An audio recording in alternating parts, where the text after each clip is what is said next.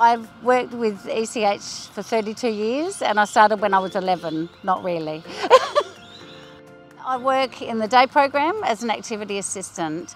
We have clients that are socially isolated, some people living with dementia. We have carer respite where families need a respite to go out and do things, so the clients come in. We entertain them, play games, have music, all different sorts of art therapy. It's non-judgmental. We try and include everyone in everything. And it's all about making them feel at home, comfortable, safe, a protected environment.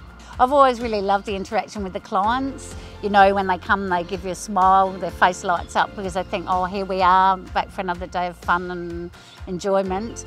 And I get so much out of that, it's really rewarding. We've always got their interests at heart. They always have a say in what they do, and that's really important to me, that they feel that I'm meeting their needs as much as I possibly can.